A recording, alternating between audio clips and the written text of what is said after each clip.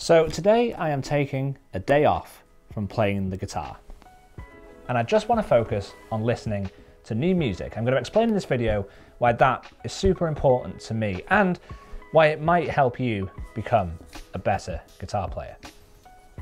Now, it's a Sunday today, which seems like the perfect day to do this, you know, just kick back and drink coffee and just spend the day listening and discovering new music. Now, I would say, like most guitar players, I have a core selection of guitarists that I just always have on rotation that I like to listen to, and because I like to really deconstruct the nuances of their playing, and because I'm pretty nerdy that way, having a very limited selection of influences just kind of helps me not get overwhelmed by the possibilities of what I could discover and delve into. Now, the only downside to this approach is that after a while I tend to just get bored of what I'm hearing in terms of when I pick up the guitar because, well, my pool of references is just so limited.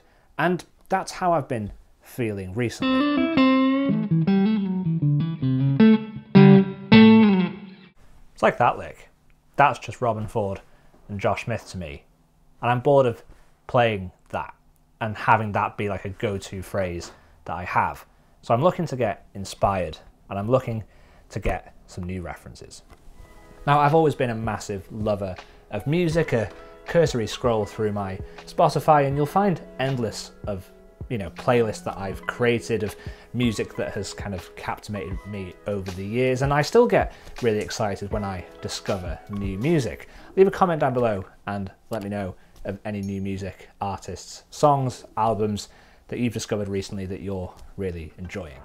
And although I do love music, I do struggle to find time to actually enjoy it, and I guess that's something that we all struggle with, having very busy lives and having a lot of commitments, and that's why leaving the house is always an important part of this process for me. I guess another way to think about this is less finding time to listen to new music, but it's just taking time and finding time in your day to get inspired. And being in the car is a good one for me because it's completely uninterrupted time. I can just drive and put some music on.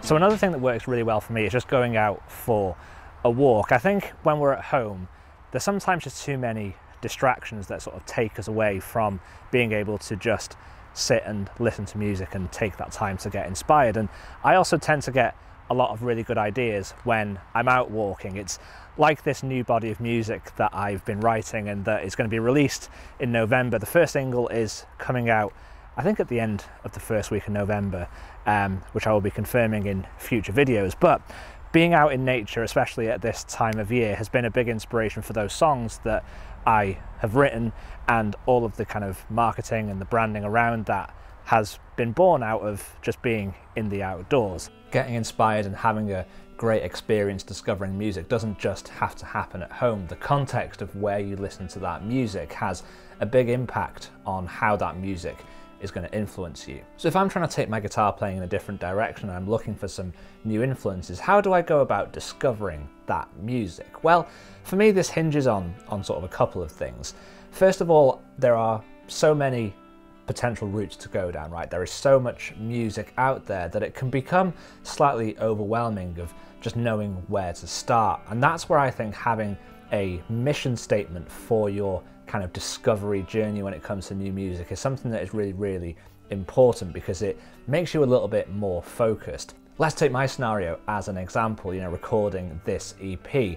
I wasn't just discovering new music to help me write these songs, I was also trying to discover new music to get an idea of the tonal possibilities of what I wanted my recordings to sound like. I was having to send reference tracks over to the producer, compiling playlists of artists that were similar to me or had a sound on their records that best kind of represented the sound that I was hearing in my head, and, you know, going on a bit of a discovery journey from a tonal aspect will also inform your guitar playing and make you a better guitarist as a result, because you'll just have a better understanding of the tonal possibilities of your instrument. And if you're looking to get inspired because you want to take your guitar playing and your writing in a slightly different direction, so less about, you know, getting influenced by different tones, but more getting influenced by different ways of of playing the instrument, then I think again that mission statement approach is going to be really valuable to you. It's having that objectivity of looking at your own playing and looking at where those gaps are in terms of the things that you want to get better at. You know, for me, working on this EP, with it being instrumental, I needed to think about songwriting in a different way and think about composition in a different way. I think when we all come from more sort of like traditional and contemporary song forms, you know, if we're listening to a lot of folk or Americana or rock or pop, you know, these song arrangements and chord structures and just song structures are pretty uniform in terms of it being like a verse and a chorus and then another verse and then a bridge, but that type of composition doesn't necessarily always lend itself well to instrumental music. You know, you have to think about taking the listener on a bit of a journey. It's more story based, and I had to get some references and some inspirations to help me write in that way. You know, a lot of the music that I listen to isn't necessarily based around that type of song structure. Going on this journey of discovery really did help highlight the gaps in my playing that were kind of holding me back when it came to composing instrumentally. I was a little bit limited in my chord progressions and in my chord arrangements and my harmony, so I was looking for inspiration, some musical guidance of how to kind of bust out of that rut, I suppose. I was listening to a lot of classical music and trying to deconstruct some of the chord arrangements that you typically see in some elements of classical music, such as plagal cadences, for example. And I was even listening to a lot of Paul McCartney's songwriting, because he used a lot of modal interchange in his songs, where you basically are borrowing major and minor chords from relative keys to, you know, give your chord arrangements and chord progressions slightly more variety. And through my experience being a guitar player and a session musician and, you know, playing in bands and playing with other musicians, I feel like having that broad spectrum of music that you can pull from at any one time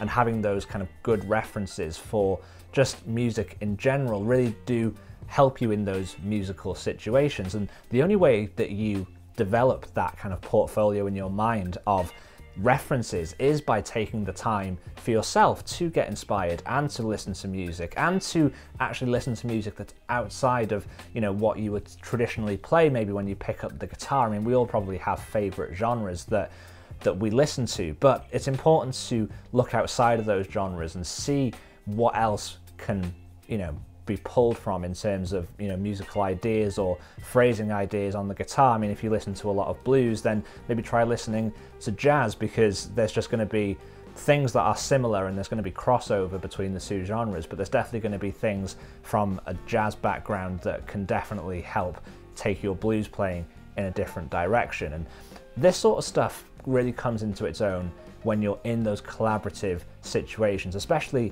if you're doing a lot of session work. Now, I was in a session recently and I was called upon to do some lead guitar on this track, and I was talking to the artist. He mentioned that he'd listened to a Lady Antebellum song, which are a kind of country pop band if you're not familiar, and that was kind of the inspiration for the song that we were working on. And because I'm familiar with Lady Antebellum in terms of, I know, you know, a handful of their big hits, but because I've listened to a lot of country pop and, you know, I can call upon references such as Keith Urban, for example, when it comes to then sort of approaching writing a guitar part for that song, I have some references and I have some ideas that I can pull from in terms of just understanding maybe what he's trying to get out of me. And I think just that encyclopedic knowledge of just certain genres, or just having a couple of kind of touch points that you can pull from, especially in a recording or in a studio